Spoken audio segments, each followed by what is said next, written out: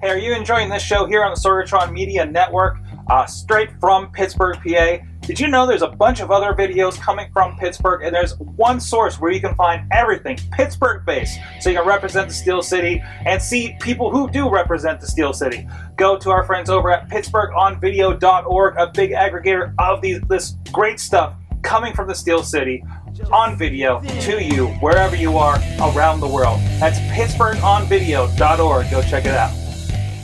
Hey guys, this week on AwesomeCast, we talked to Will Rutherford. He's back from the wilderness, and what did he discover about himself and technology? Jim Loke is in, and we talk about what's going on, changes in terrestrial television, and is your Xbox watching you? All this and more. AwesomeCast. I'm getting awesome, you're getting awesome, we're getting awesome, yeah, that's what I said now. I'm getting awesome, you're getting awesome, we're getting awesome, yeah, that's what I said. Hey guys, it's the AwesomeCast 151. We're back again. Mike Sorg. I'm not Chachi. I'm Michael Sorg. There we are on the video from the studios in Pittsburgh, PA. Ready to geek out, ready to talk tech, ready to see how some got in touch with nature over the past weekend. Joining me as usual on the couch, he's in the middle of a big project. Right there is Chachi of InsertCoinToBinGin.com. At Chachi says on the Twitter, he's looking for his TARDIS. Yes. He's embraced a cornerstone of geekdom in watching Doctor Who over the last week. That 2 weeks. The last 2 weeks. Yeah. Yes. The 10th Doctor is a bitch. Oh no. Oh no. Yeah, I said it. You can email all of your hate comments to AwesomeCast, or contact at awesomecast.com. There you go. There you go. Let me know how terribly wrong I am. Or saying that the 10th Doctor is probably the worst. Yeah, you'll probably get some in the chat room here in a little bit too. That's fine. Also joining us back from the wilderness, we'll get into that, is Will Rutherford of ThoughtfulRiot.com, at DJ Lunchbox, WrestlingMayhemShow.com. How you doing, sir? Excellent. It's everything you just said was completely true. I am back from the wilderness. I do things on all of those websites, and we will get into it later. Excellent, excellent. And also back on the show from Boston, Massachusetts, live from his iPad, is Jim Loke. How you doing, sir? I'm well, thank you. And Will, does he not look like more rested than you've ever seen him in your life? He is. He's smiling, and not like through his teeth like usual. Yeah. Not gritted teeth. I haven't popped a molar for a month. Kudos. That's not right. Excellent. Of course, like there's Chachi. We'll get into what Chachi's working on here in a second. But if you want to get geeky with us, so you want to follow through any conversations, we tweet stories we're interested in through the week and everything on at AwesomeCast. Said that backwards. On Twitter, you can also send us your comments, anything you want us to talk about over at contact@awesomecast.com. Hit us up on Google+, on Facebook. We have a lot of conversing going on there. So let's get started with our awesome thing of the week. And Chachi, I think, found his awesome thing of the week like right before we started here. What are you working on? Oh, well, before we took a break from getting all this new stuff to work, Sorg showed me this pile of stuff that he was going to donate or transfer. You can actually see it in the shot right behind that Taz's Gym picture. Yeah, the other side. Over here. That's full of video cards and cords and stuff. Right and I mean, I probably have enough parts to build about 5 computers back there, but are they worth anything is the question. And he was like, you can go through it. If you see anything, take it. If not, leave it. And I found this hard drive. What is it? I don't even know. I didn't bother. Is that one of the Caviar? Yeah, drives? Caviar 22500. 22500. Wait, what is that? Megabytes? Yeah, 2500 megabytes. Yeah, 2.5 gigabytes.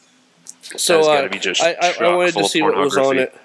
What's that, Judge? I wanted to see what was saved on it, so I'm taking it apart to take a look. I don't think that's going to work. I don't think that's going to work on so many levels. So, so your little bit of entertainment. So yeah, I'll be working on taking this apart. Good. I had it's kind of probably sounds lame right off the bat. Oh, I got that thing again. But my awesome thing of the week is I I kind of got into the hype for the Party Pod this weekend, Chach. Everyone does. You got me into it. The Party Pod is amazing.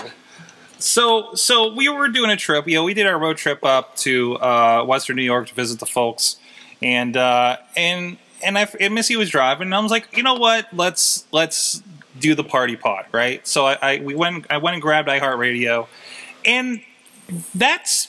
Chach, I've been kind of a curmudgeon when it comes to like terrestrial radio and all that kind of stuff, it was kind of cool to be able to pop that thing up there and be able to listen to, Mikey and Bob clips instead of commercials, for one thing. Is one of the benefits of using that. I'm telling Mikey and Bob this, that way during softball they can just aim all of their line drives for you. Why? That way I don't get them. Okay. Why are you telling him this? What? What do you mean? What are you telling him? That you don't like their show. No, I like their show, and that's the reason I probably listen to any radio. No, that's not what you said. You said you're a curmudgeon for radio. I am a curmudgeon for radio, but this is kind of like it was. I liked it. I liked the interface on there. I like that there's a thumbs up and thumbs down, and they'll send it to the DJ. It says, we'll see if that ever happens. But it's a pretty cool interface, and I know a lot of people listen to. AJ, has been on the show. He's down in like Carolina, and he listens to the show from there and everything. So I kind of like this idea that radio is not just FM, And plus, it sounds better on my radio over my iPod than it does over FM. And I don't know if anybody else knows this with audio, because it always seems like the bass. Like I'll listen to stuff that I know I have on my iPod, like Thrift Shop, and it's always like everything's pushed up to the ceiling. Did any of you guys have that kind of problem with radio? Do you even listen to radio anymore? I really don't much anymore. I mean, I have such a short drive to work. Mm-hmm. But I also just ditched XM after a number of years. Mm-hmm. So I'm more or less going off of Spotify.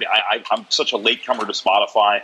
iHeartRadio, you're right, it is a fantastic app. There's also TuneIn, which is an app that I know CBS has tried to pull off it for a while, and they realized it just wasn't a smart idea to pull off it. And I love it because when I was doing radio, I was able to record my shows, and I had them to play back, as they were ready. So, no, I think terrestrial radio they have to evolve, and this is the way they're doing it. I've used TuneIn before. That's been nice because a lot of times my nephew he does high school wrestling, and a lot of his meets will be on the weird AM, local FM, whatever channel, and they're on the TuneIn app.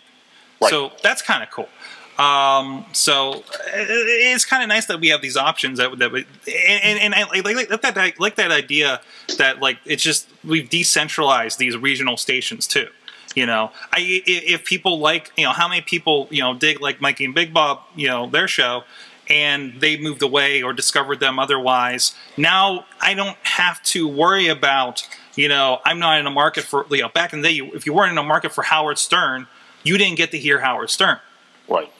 Now it's down to the point where I like the morning guy in this third-rate city. Now I can take him with me wherever I just got outsourced for a job or I'm on a trip or something. I hear Chachi clicking away at that hard drive over there. What I do? we can hear the dings and whatever you're doing to that hard drive. I'm accessing the data. Okay. All right. So, what about you, Jim? What do you got for an awesome thing of the week?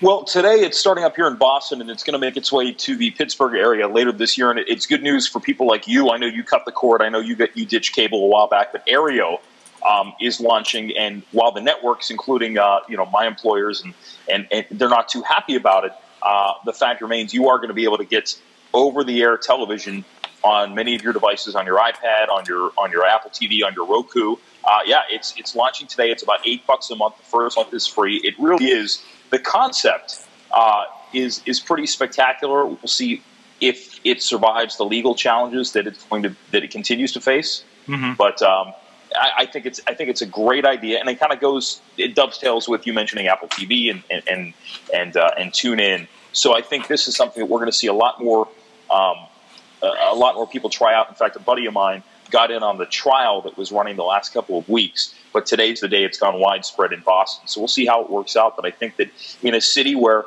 the cost of living is already very high and people are looking for ways to save as much money as they can, this is a very, logical step for a lot of people.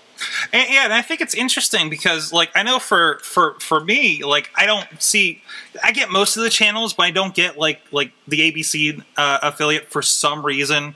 And I'll tell you what, it's funny you say that because I remember growing up, and you're speaking of Pittsburgh, correct? Yeah. I'm just here in the South Hills in Beachview. Yeah, well, I remember growing up, and we had a TV that did not get the ABC station at all because I think their antenna was in Elizabeth, but that was before the digital transition, which obviously if you're in an area where there's reduced reception, digital TV is great, but it doesn't really do you that much good. Mm-hmm. Yeah, you get less leeway. Like I remember growing up, like we had the 3 channels, and like I got most of them out of Youngstown. I got maybe a couple out of Cleveland. We never got the Pittsburgh ones for some reason, even though like all the cable systems carried the Pittsburgh stations, I think. If you had cable. And I remember, like, you know, that whole, like, well, I can get this one channel on the small TV back in the laundry room, and it's in black and white, you know? That was the experience. But I like this idea that, you know, okay, maybe I don't have to go get an antenna and deal with all that thing. And the fact that, like, this service, like, has, like, a DVR thing, and you're not getting, like, you're just getting the regular stations, you know? Right. This isn't, like, getting, like, USA or Spike TV or ESPN. This is getting NBC, you know. Yeah. So, and I'm continually amazed at how much stuff I get just by putting an antenna up. The fact that I got like Ion, and I can actually watch wrestling on Wednesday night without going through anything, you know. And like those off channels, I can still watch like He-Man and She-Ra at 2 in the morning. You know, I mean that's still like that's still amazing to me that like we have those options. But it'd be great for this for people that are like apartment buildings. I mean, you know, you're a little bit more urban there, probably in Boston. Like a lot of people living in town. I know this is why this thing came up in New York City, because nobody can put up an antenna. They're on the wrong side of the apartment building. Good luck, right? Right. And it's going to be. I think it's going to be. Again, if it sustains all the legal challenges, it's going to be a game changer. But I did the same thing, actually, for a while in my apartments. I have an apartment where landlord pays for everything, and I had basic, I shouldn't say basic cable, but I had probably extended basic cable. Comcast said, you got to have a box, and all of a sudden I was cut off, and for about 4 months, my landlord, for one reason or another, didn't really get moving too much. So I went out, I bought an antenna, I hooked it up to a TiVo, and it was great. I was recording off the air for a while. And I just got back on digital cable fairly recently, and I'm thinking to myself, you know, I could do without this. Yeah, exactly. It's definitely like you know, Hulu Plus is nice for what it is, but then you don't get like How I Met Your Mother. I'm not caught up on it because it's not in there, right? This way, you get everything that's out there, you know. Yeah. So, but it's also interesting because there's a lot of, you're seeing, I think they're actually doing it in your area, I think Philadelphia as well. I think like the ABC affiliates are doing like a localized, like will stream through your app. It's funny you say that. But you have to have the cable subscription in order to see the broadcast stuff. Right. It's called Watch ABC. In fact, they did the upfronts a couple of weeks ago, and I have it right here. It is not active in this market yet. But the Watch ABC app, and I know it obviously doesn't show up too well here on the iPad, but yeah, you're right. It's part of the way that, you know, about 10 years ago, for the longest time, if you owned a TV station, the network was paying you for the right to put their programs on your air. Yeah. And then about 10 years ago, that switched, and now the dynamics changed. Now all the cable companies are going after the cable, or the TV companies are going after the cable providers and saying, "Hey, you have to pay us. If you're paying ESPN $5 or $6 of your subscription, of your cable subscription, goes to ESPN alone." Yeah. So that's, I mean, it's the whole dynamic is changing. So that's one of the reasons. So I agree with you. I think that as somebody who does not have, you know, if you don't have a cable subscription, yeah, it's not ideal. But for us on the TV end, it's great because, you know, you go back and I'm sure, you know, if we have time, we'll talk about it later. But, you know, during the Boston bombing and everything that was associated with that, at one point, our website for my employer was, I think the number was somewhere in the 90,000 range of streams we had going around the same time. So I think around that time, we always knew that it was a valuable thing to be able to stream our live signal when it was necessary, but now we're obviously seeing that this is something that people want to see on a regular basis. Yeah, and you don't get to see that too often, because I think people forget that, like, you know, the whole public service side of especially a local affiliate like you work for, you know, that it is an informational. Right. You are the emergency channel in that case, as you guys were for the bombing up there. Yeah. So I think that, and that's the thing about the app is, and you mentioned this, is it's not just going to be, you know, hey, you can stream these programs. I mean, the goal is to make it the live signal all the time. So if we're seeing a commercial here, you're going to see a commercial on there. So, yeah, you're right. Philadelphia and New York rolled out now. And then the Hearst Corporation, which owns a number of TV stations, which may or may not include the one that I work for, and which does certainly include WTAE back in Pittsburgh. They are the first ABC station group to sign on. So they'll adopt that later this year. Yeah, it's going to be interesting to watch all this, as everybody's kind of pushing against each other and these different ideas on how their content should be getting out there, and what rights you have to see it, I guess, you know. Yeah. And I think definitely from a consumer side, we see, well, it's free, it's over the air. Why should I be paying for it? You know, and kind of like these things that kind of bridge that gap seem like a good thing, or at least it makes us ask the right questions, you know. Yeah. So, because I think this is something that definitely has a lot of old rules that need to be reevaluated. So it's great to see Aereo, and I really hope something like Aereo survives something like this. So let's go to the man who is back from the jungle. Will, what's your awesome thing of the week? My awesome thing of the week is books.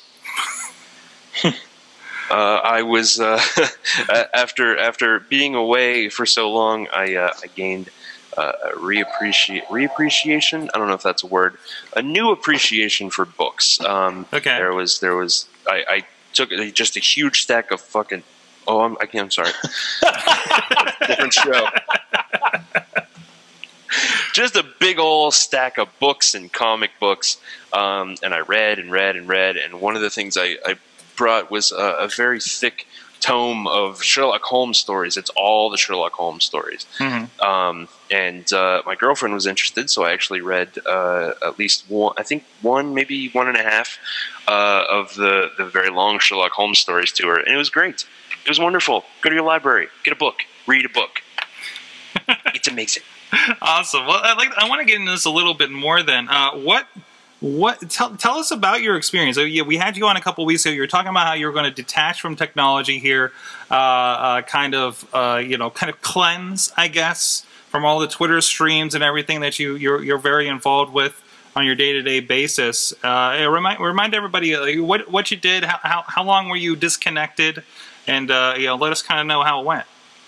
Well, I think cleanse is a bad word. Cleanse implies that there's negative connotations to the social media that we all love so dear. But basically, the idea was that me and my girlfriend would go on vacation, a much-needed vacation, and we would take no technology with us, or at least not a lot.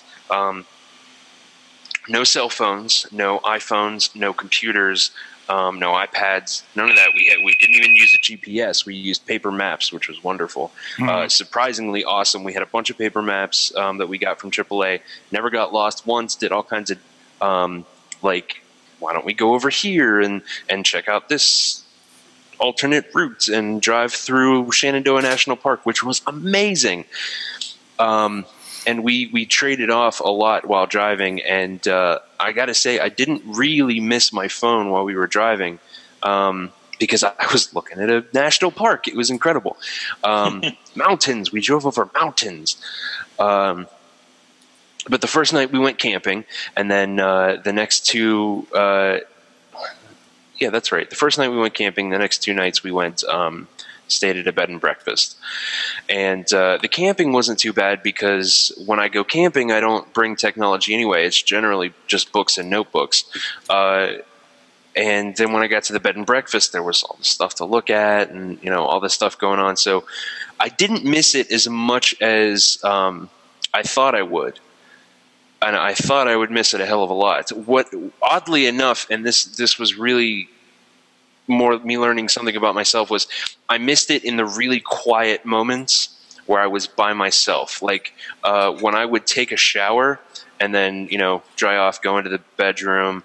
When I do that here at home, I always have a podcast or an audiobook playing or something. Mm-hmm. I've always got that noise going. From the second I get home, generally, I turn on some kind of music or podcast or something, some kind of noise. That wasn't even an option where we were. And at first it was a little uncomfortable, but after a while I grew to really enjoy it. Awesome. Yeah. So I mean, when you came back to it, and are you back to your old ways like a day in here? Are you just settled right back into it, or are you kind of reevaluating kind of how you do your day-to-day technology? I'd like to say both. Okay. I've noticed that right away I'm playing a lot less games on my iPhone. I check it less. Mm-hmm. But I have been listening to podcasts at work, just like I do because it's work. And one of the big revelations with this whole thing was that I discovered that the way I use social media and most of my technology, I don't use it as a tool. I use it as a luxury. Okay. And giving up a luxury was so much easier than giving up a tool. You know what I mean? Okay. And it made me realize that moving forward, I need to look at social media as more of a tool than as a luxury. I mean, certainly it's a luxury. I've got games, I've got news at my fingertips, I've got great time wasters. You know what I mean? But I need to. It's a great resource that I realized I'm not utilizing. Interesting. So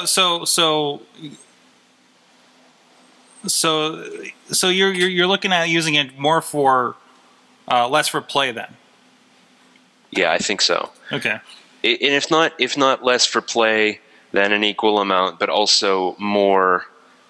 Like, I mean, I've got blogs and Twitter and YouTube and all of this stuff that I just kind of I fiddle with every now and then, mainly when I'm bored. I need to make a transition to not just when I'm bored, and make it something that I can really use to I hate this phrase, but I'm going to use it because I can't think of anything better.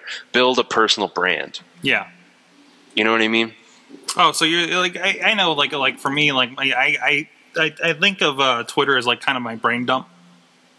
You know, I'm not really kind of strategizing like what I'm doing, at least with my personal Twitter, other than like actively deciding to talk about what I'm working on. And that's like that's kind of like my proactive. This is my brand thing. I was like, hey, here's what I'm doing over here, kind of thing.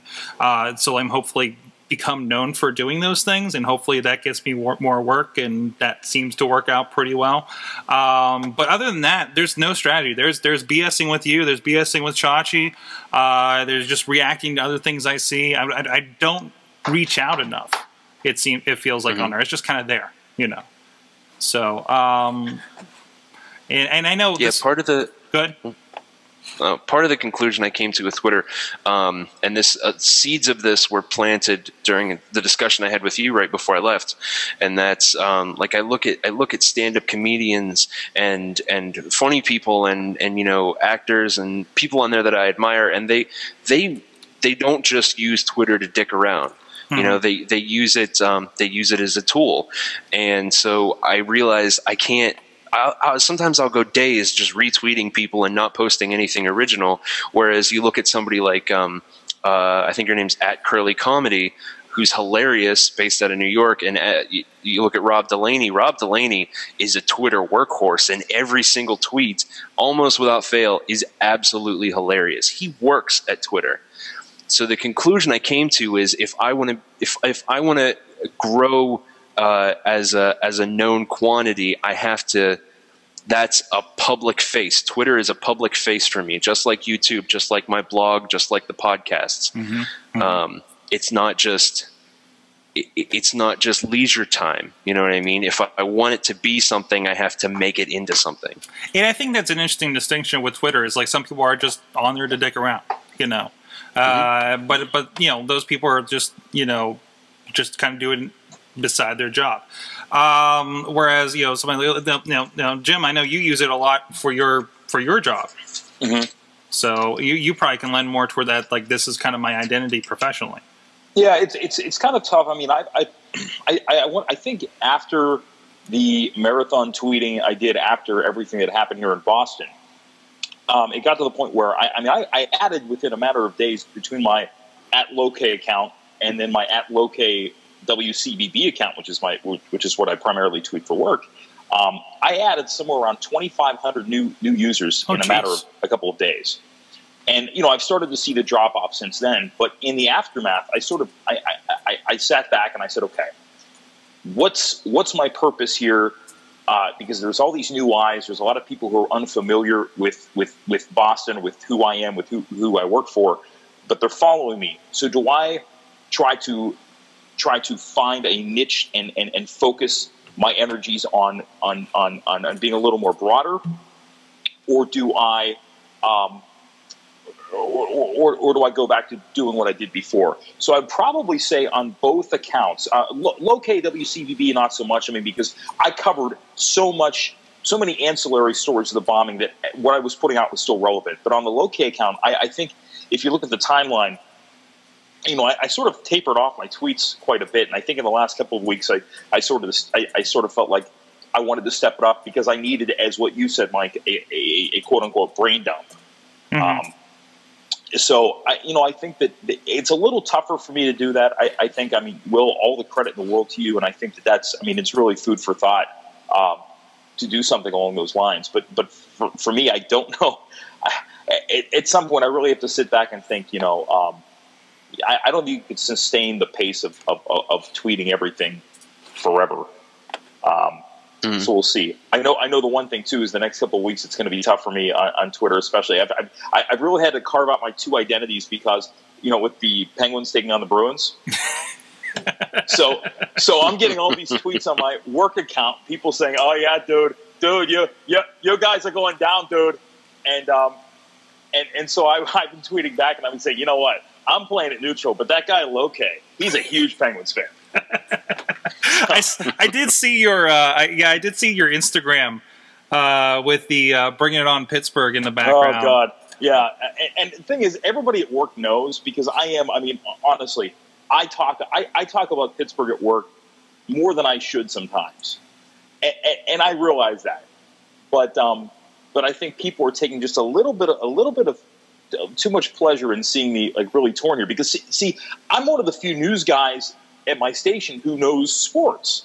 I don't know everything about sports, but I can sit here and talk to you about the Penguins. I can sit here and talk to you about the state of the NHL. I can talk to you about baseball. So they sort of see me as okay. If they need to stick somebody outside the Garden in the morning, they're gonna put me out there.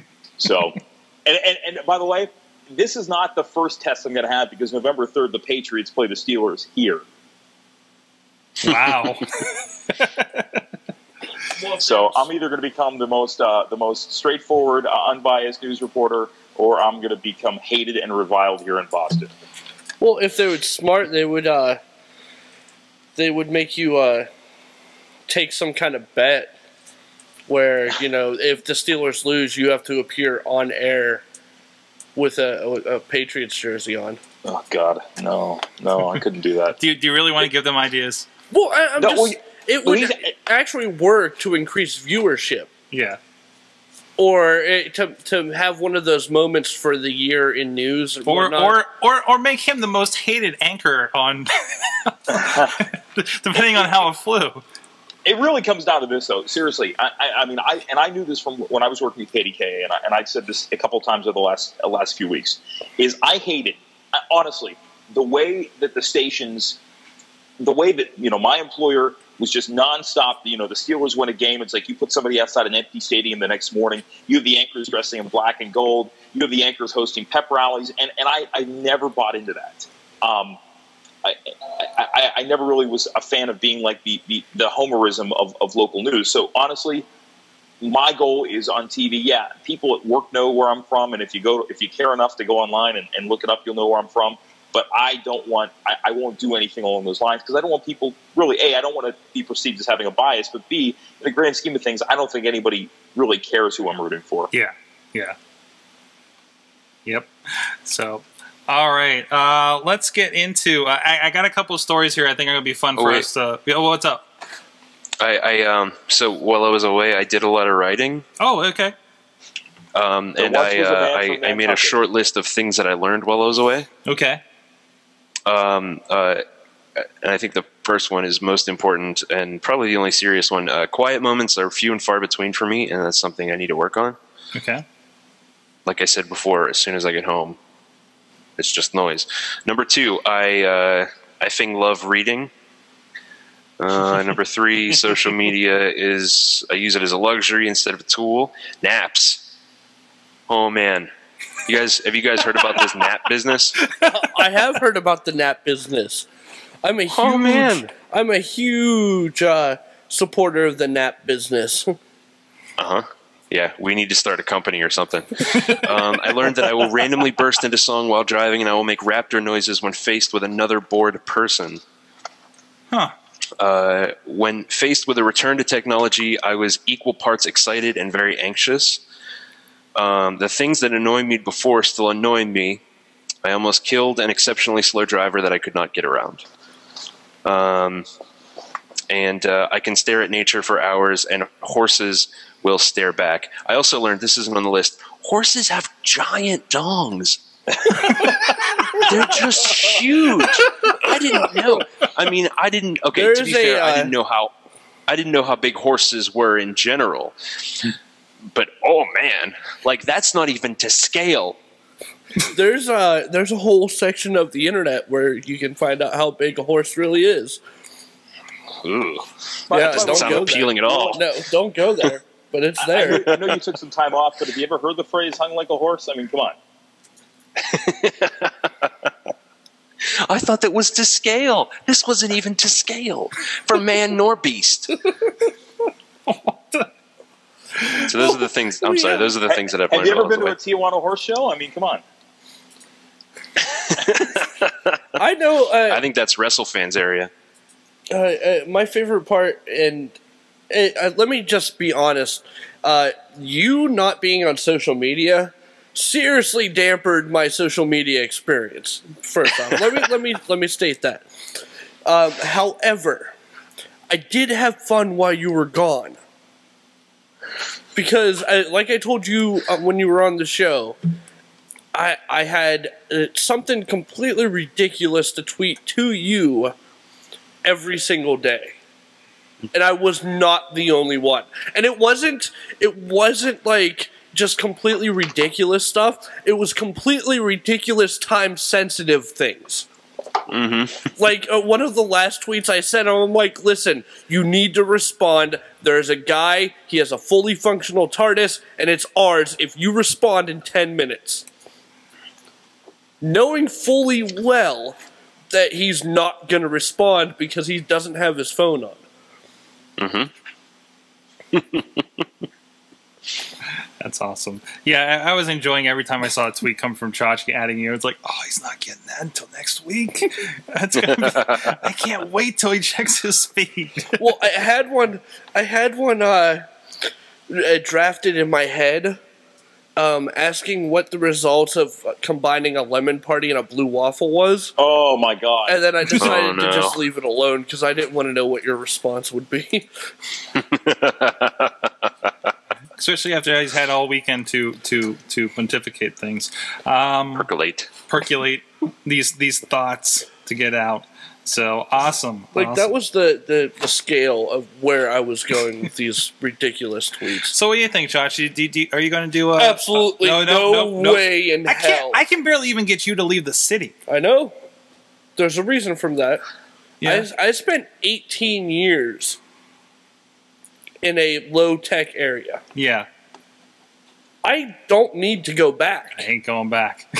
I know what's there. I've been there. I don't like it. So, like I said, my experiment's going to come up this weekend. I'm not going to so much shut off technology, and I did a little bit this weekend when we were up in New York. I tried to turn off Twitter a little bit, only check in so often. Biggest thing I did was like read comics, but we're doing kind of the couples retreat kind of thing, and I'm going to try to like we only use the phone to get around basically, right, and turn it off otherwise. But we're staying in a hotel and stuff, so it's not like we're going to be away from technology. What about you, Jim? You looking at?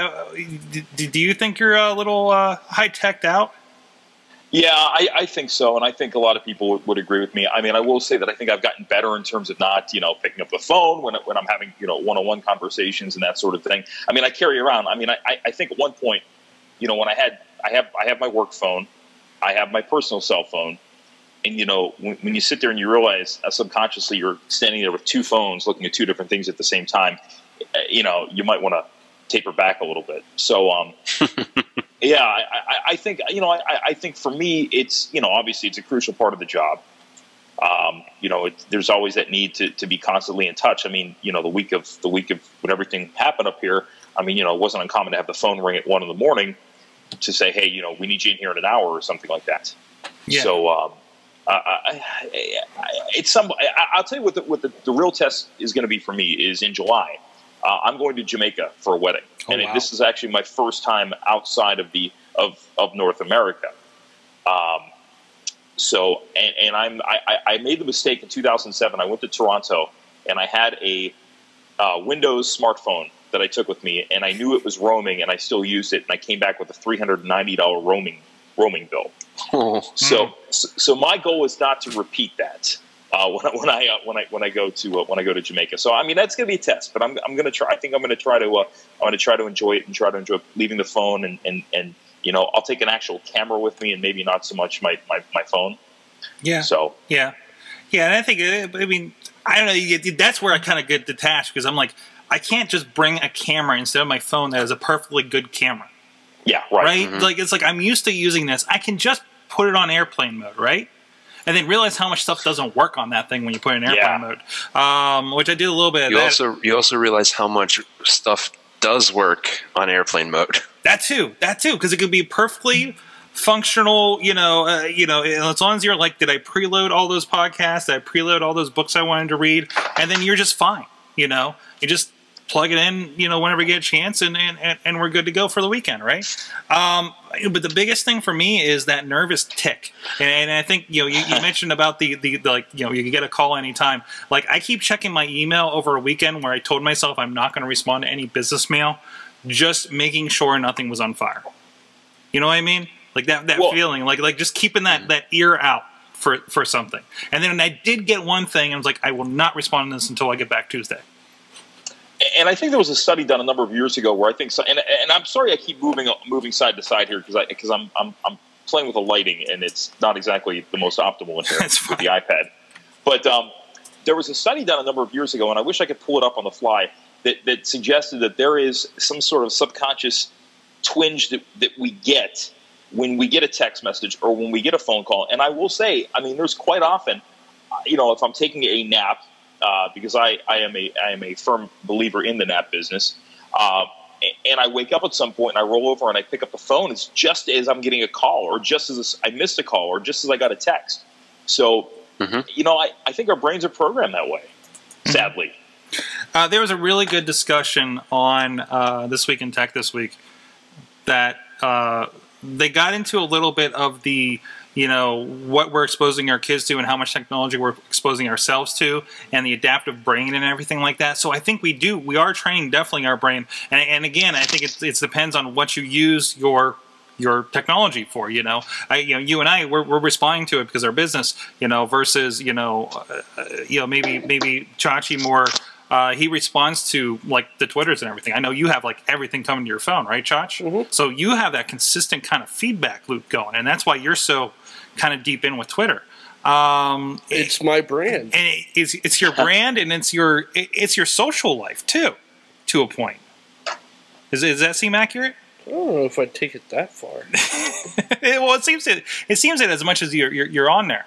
I have an active social life. Well, yes, I'm not saying that it's replaced your social life. I'm just saying that it's kind of an addition to sort of situation. So, I have a party in my pocket at all times. Exactly. Exactly. But it's an extension, and I think that's the cool thing. Why I got into social media, because it is an extension of because you don't have to go out to connect with people, I guess you could say. I mean, how many of our friends we met through social media, and then we met them. All of them. Just about, right? Yeah, almost all of them. Yeah. So, and I think it's interesting. The last thing I want to say about it is, I think for me personally, it was really great. It let me get some good perspective and come back to the world fresh. It is not a way of life that I would want to lead. It's like, shortly before I went on this vacation, I decided to eat vegetarian for a week. I said, I'm going to take this week, and I'm going to see if I can do it without eating meat. It was fine. It was all right. I felt okay after not eating the meat, and then come Saturday, I ate more meat than I probably should. I ate a lot of meat.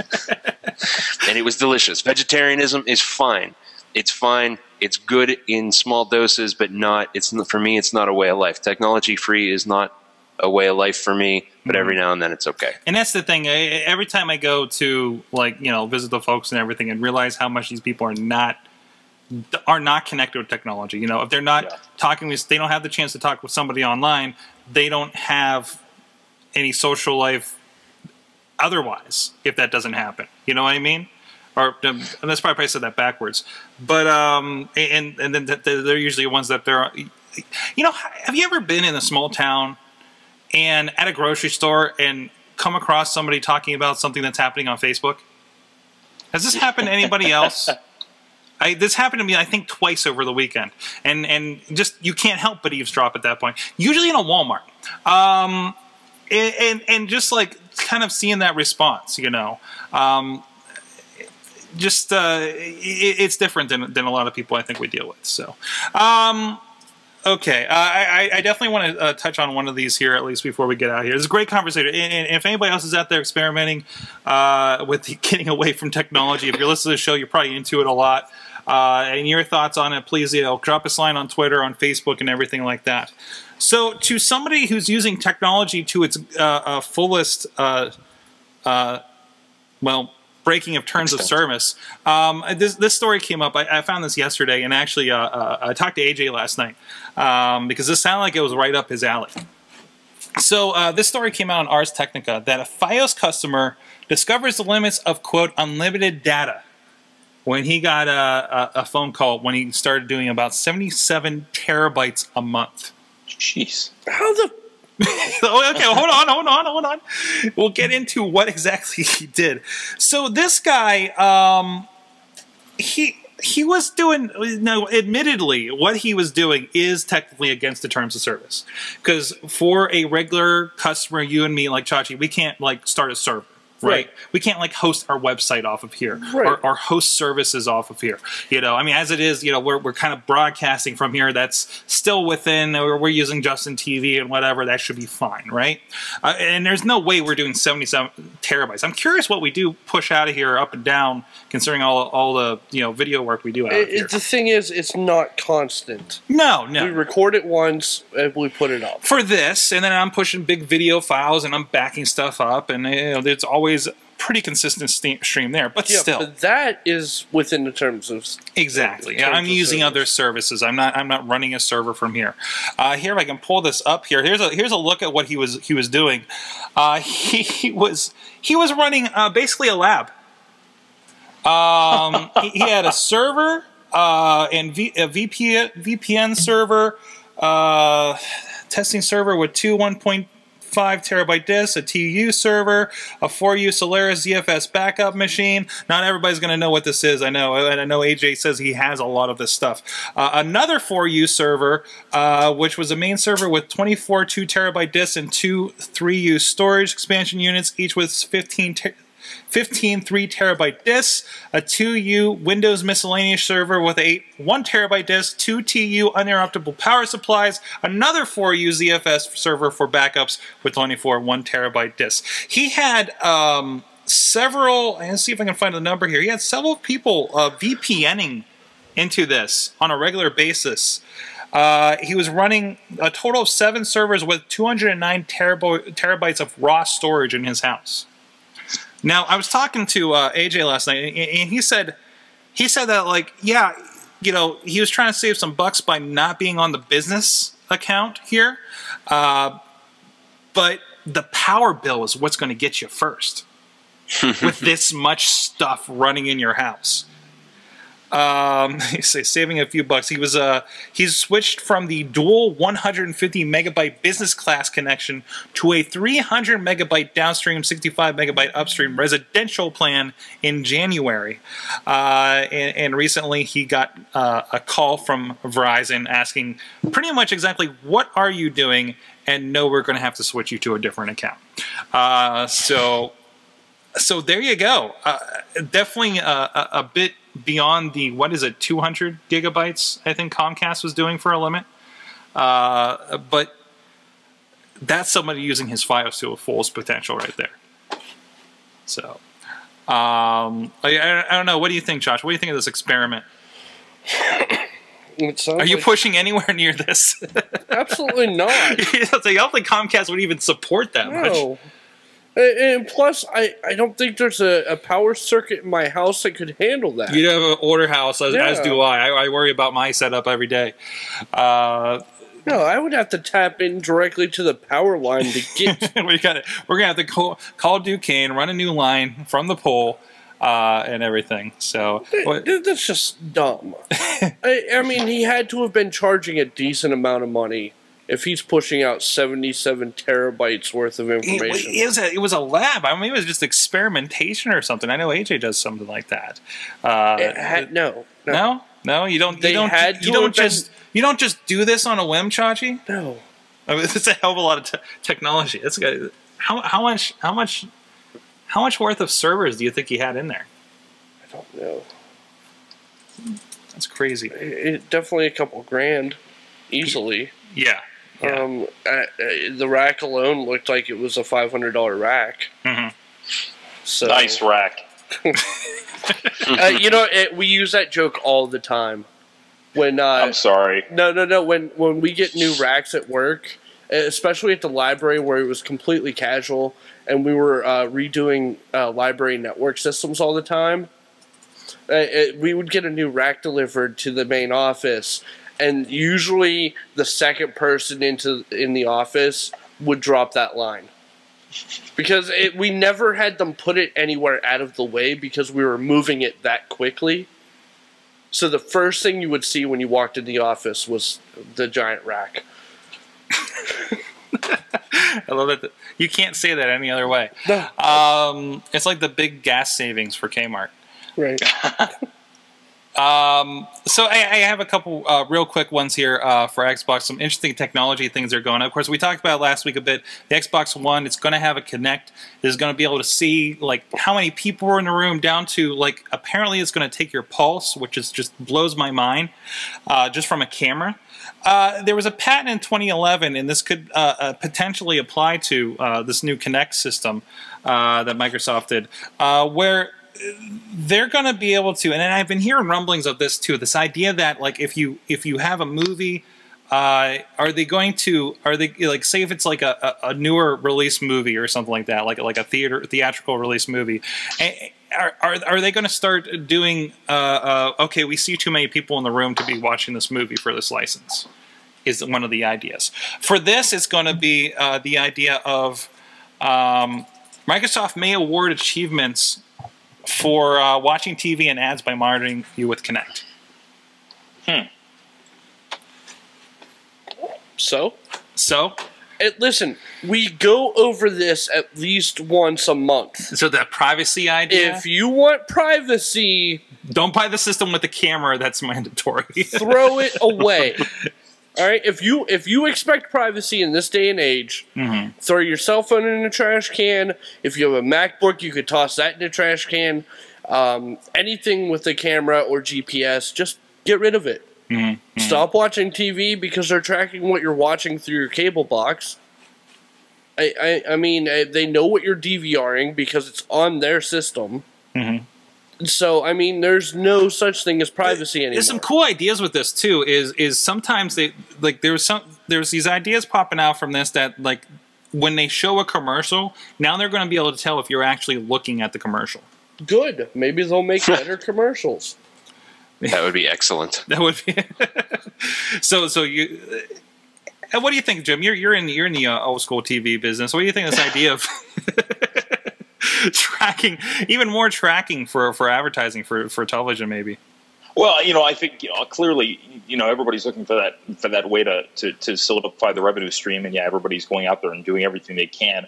I think that you know, we're going to see more of that. We are going to see companies try to take advantage of technology, and you know, Chachi brought up a very good point. I mean, look, you know, if we're going to bring this equipment into our home, if we're going to buy, you know, an Xbox One, if you know, I personally think it comes with the territory, and I think there's ways to, you know, you're going to see all these companies, you know, they may have grand plans, and you're going to see them kind of taper off and do what they can to allay those fears once they come to the market. But you know, it's the reality in which we live in. I mean, it's all about the mighty buck, and if that's going to be a way that a company could say, hey, we know we're going to get a dedicated revenue stream if we're monitoring, you know, if we're monitoring people watching these commercials, then, you know, they're going to do it. And unfortunately, that's something that, you know, like it or not, you have to accept. If not, you know, disconnect and, you know, be like Will forever. I don't recommend it. Nope. Nope. Well, you have two choices. You can accept the fact that there's no such thing as complete privacy anymore. Not around this tech, no. Unless you're a mountain man. Or you can go live in a cave. Yep. Because even if you have a debit card, your purchases are being tracked. Mm-hmm. Yeah. Yeah, and you want them, even that you want them to be tracked, so you can log into your bank account and say, "Oh, this is where all my money went." Right. Yeah. Yeah.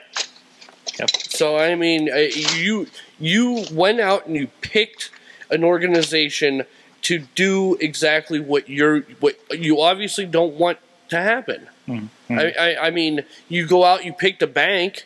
A bank watches your money, your spending habits. That's an invasion of privacy. Keep your cat, and then people think they're so much safer when they're using checks and it confuses everybody in the line. Yeah, you know, yeah, definitely. Another interesting thing Xbox One came out over the last week was apparently that you're going to be able to remote play over Skype. Like you're playing a game, somebody Skype calls you. We saw in that demo, you can just pull in that Skype call from the corner and talk with somebody. But apparently they can take over your game remotely with given permission. I'm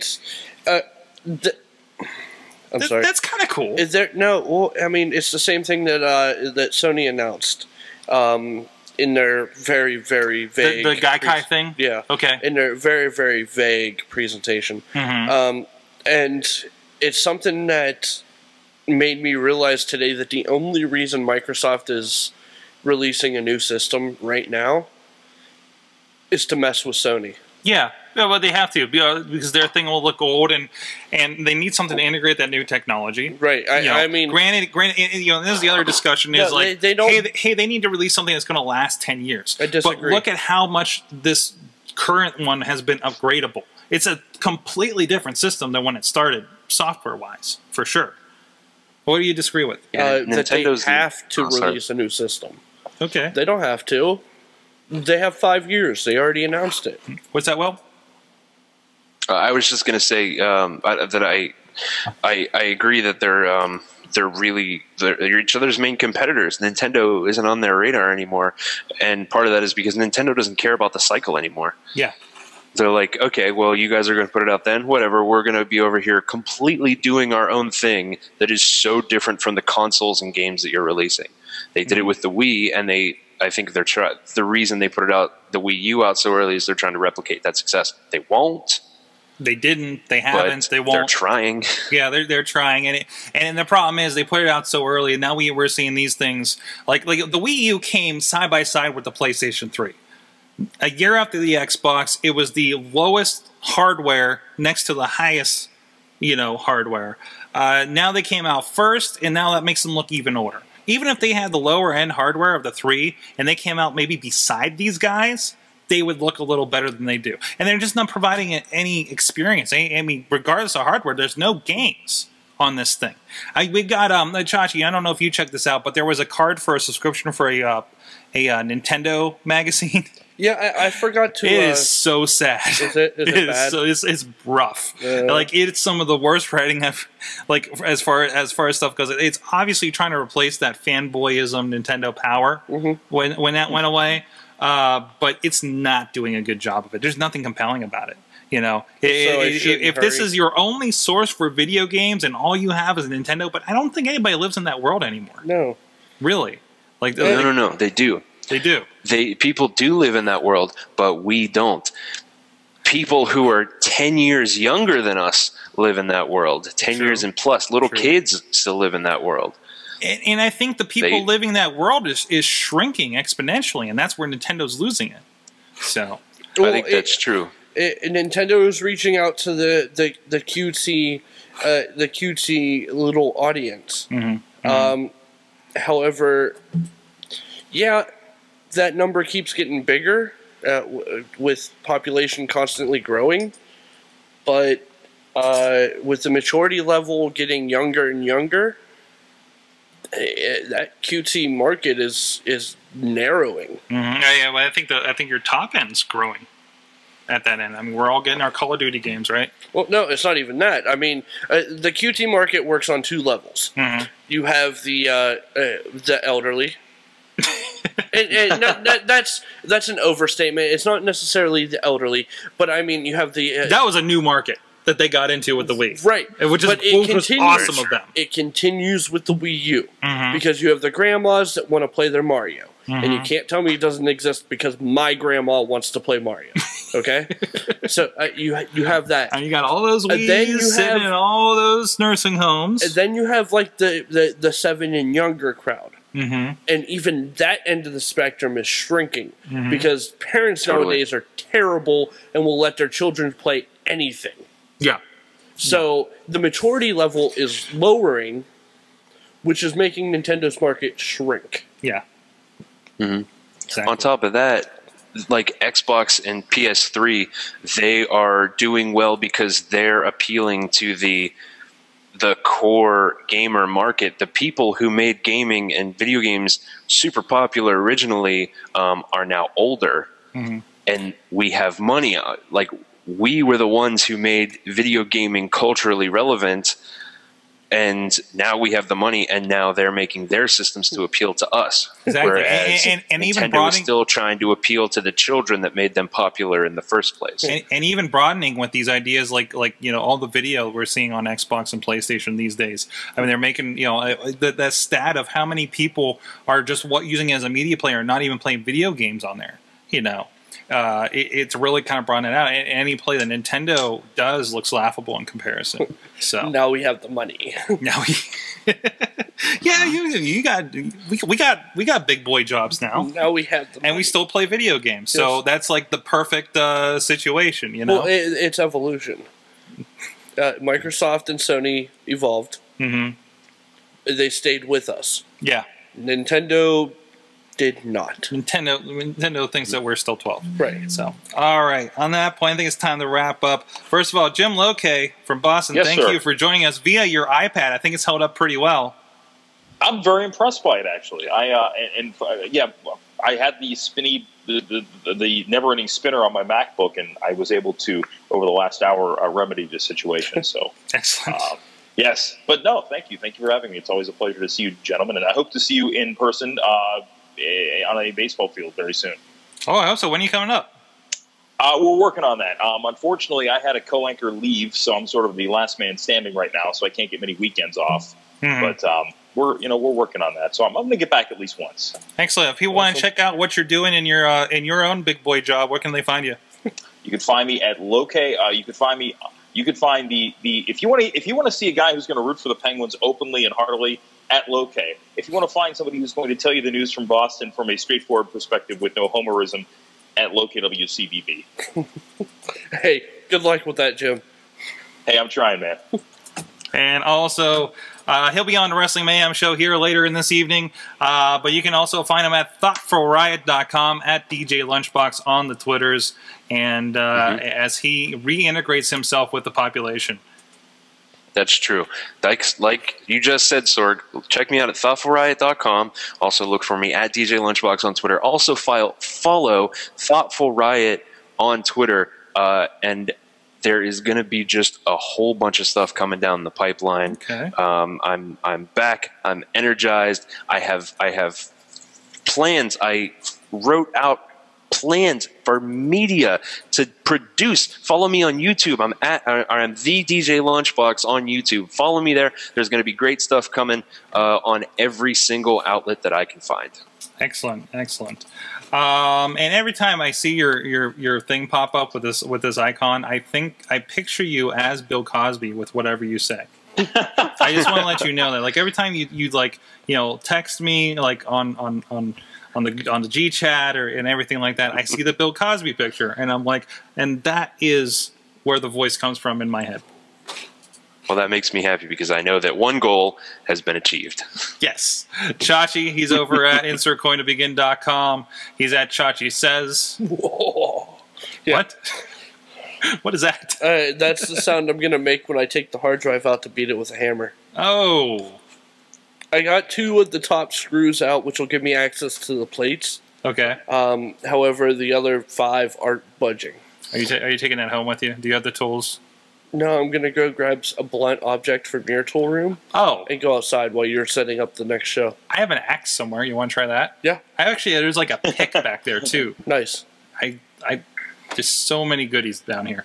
And I'm over at Sorgatron on the Twitters, MikeSorg.com, and someday I'll blog again over at Sorgatron.com. I've been on Google Plus a lot lately, and not to get into that, but I've been really enjoying the new interface over there, and kind of lose myself in it like I do on Pinterest. So I've been kind of asking questions and having some fun over there. So go look me up over on Google Plus and all that kind of stuff. What's up? The Root Sports Pittsburgh account, Pocket tweeted like 12 times within the past Oh, Tash! That's awesome. Pulling it up right now. What's that? I think they deleted them, but you can go. Mikey just tweeted a screenshot of it. Fantastic. Awesome. Thanks. Who is ass tweeting? I love it. Yeah. Thanks, everyone. Thanks to our awesome chat room. They've been popping all night. I know somebody wants me to help them with their Tetris game after that Xbox story. And Jim Loke, you're Bobby's hero. So, with that, guys, thanks to the awesome chat room. You've been our awesome audience. Have an awesome week.